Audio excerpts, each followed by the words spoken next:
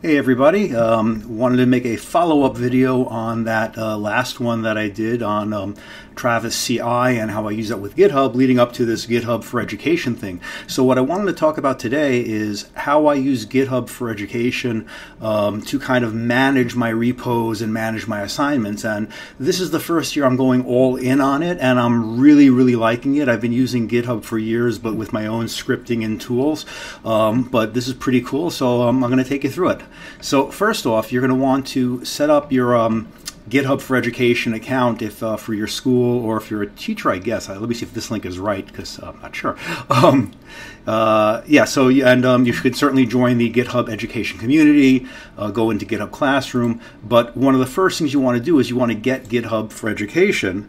And so to do that, click over on this link, and I'll put these links onto the blog post that I write to go with this. You know, fill in all the stuff, not really a big deal, and then send your application. Once you're approved for that, you're going to want to go to this site, and this will all be in if you read that GitHub for Education page and read through everything. But just to give you the ideas, with GitHub for Education, what you want to do is you want to set things up. You want to make an organization for your classes. And it used to be that you have to have one organization per classroom. And then you could have assignments in that classroom, but now you can have one organization for, for as many classrooms as you want. And you'll see I've been playing around with this on and off, so I have all these things that are approved. And right now I'm using the Spring 2019 organization. That might be a little small to see. And that's the organization that I'm using for this semester. In retrospect, it was a mistake. I should have just named it Active, or Active Classes. So I could just, I'm going to have to submit a new request every semester. So I think next time around I'm just going to make it like Active Classes, and then I'll just get rid of or archive all the repos in there as I'm going. But anyway, you just have to fill this out, not a big deal. Notice that I have both email accounts, my personal and my Hunter email, associated with the account, and I've done that under GitHub itself. Under GitHub, which we're going to go to next anyway, if you go to your settings, somewhere in here,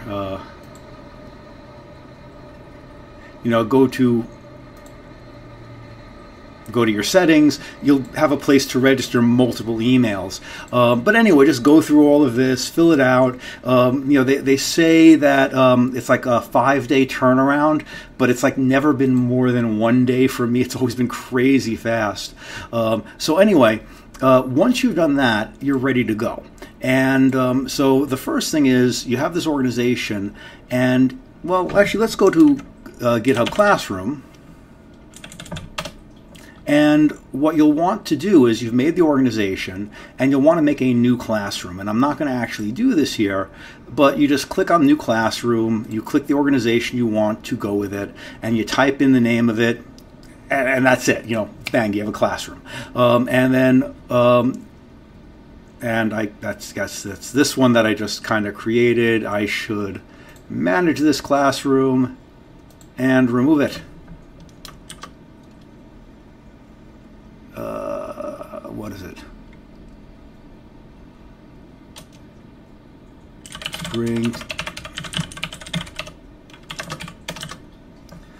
So yeah, I guess it created it before I went to all those settings. And I made 2 classrooms, one for my data structures class and one for my CS1 class. And I'll show you a few things with these in a minute. But when I want to make an assignment, what I'll do is usually I'm going to want to make that assignment with some template files. And so what I'll do over here is let me go to, just to clean things up, this Spring organization. And for any of these, like I'll go to this one here. I just made this earlier today. This is the one we're going to work with. And I'm calling it 235 Lab 1 linked list template. And this is what I'm going to give to the students. So it's going to have a README file, which has the instructions for the lab. and what I want them to do with this. So I'm going to want them to fill this out and whatever, and I still have to tweak this a little bit. But for me, it's an org mode file, but you can use a markdown file if you want. Other sample code that I want. So, testing, this is incomplete, but I can give them a little testing file here, a little for tests. I can, should be a make file in here. I guess I did not add the make file. So I would want to add the make file to this. I will have to do that a little bit later. Actually, I can do that now. So let's see. What is it?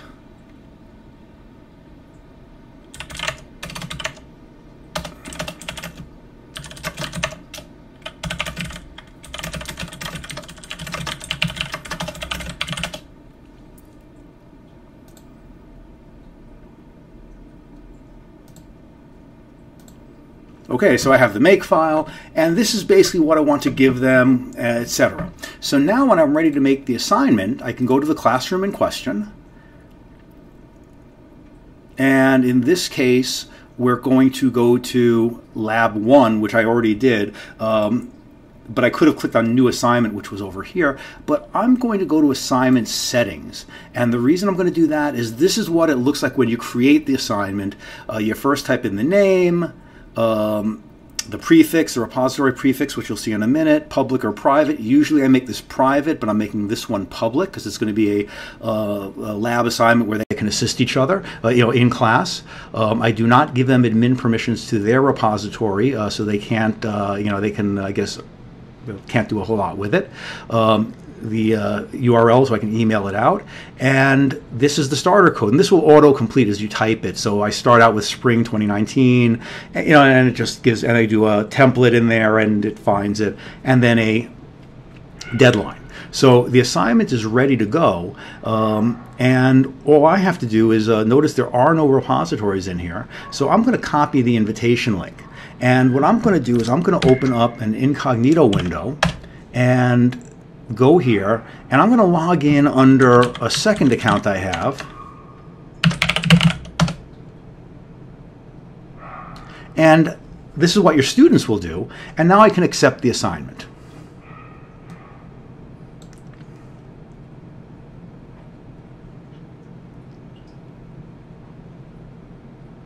So this is just going to go for a second, and I can now go to here, and I've got this, now I have, and notice this is the prefix plus the Zamanskim.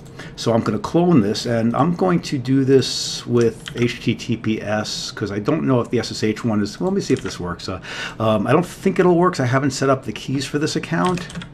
So let me just git clone this. Okay, there we go.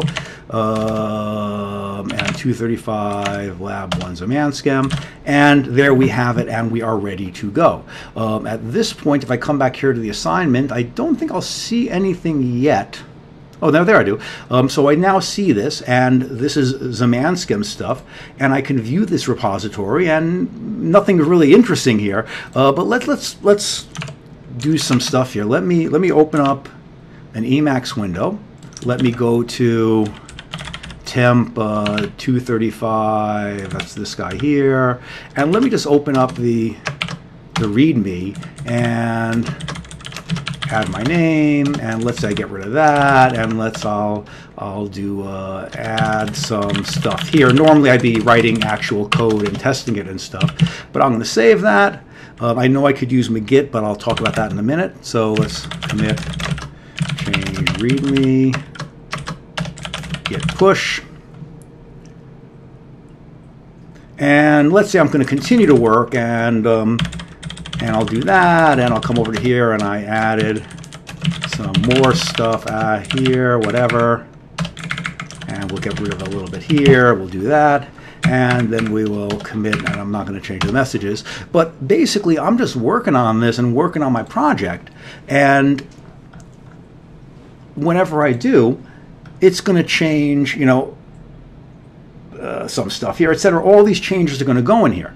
What I can then do is I can also come into here and let's say I didn't open this window, notice that this is, Zamanscam. This is my one submission. Now, of course, notice I have 5 commits here. I can click on that. It gives me information about the commits. I can click on this. I can view the repo. In this case, I can see the changes that have happened within here, and I can do this all from within this GitHub interface, which is pretty cool. So now my students are going to be working on this, and over time this is going to populate up, and then later on what I'm going to want to do is I'm going to want to grab all of these to grade them. So what I'll do here is going back to the GitHub Classroom link. I just back out of this, I guess. Where am I? We'll just go to Classroom. Come back in this way. And I'm just going to move this off.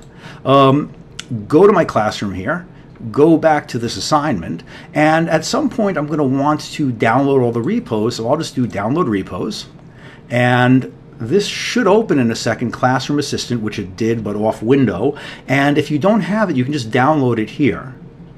And so I will now log in. It opened the login window over here.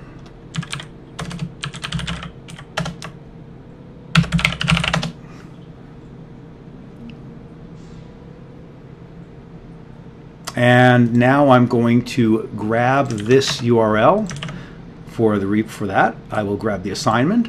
Now it has Zamanscam, but if there are multiple people here, it would be like all the submissions. I will just unarchive this or archive this down into temp. And now it's done. And I click on view, and now it views it in the file browser, but I usually don't use that. I'm just going to close that out. So if I navigate to my temp directory and I now go to 235, notice I have this lab 1 Zamanscam, which is the one that I pulled out as Zamanscam as my secondary account. But here's the entire lab that with the due date, well, actually 3, 4, okay, I don't know what those numbers are,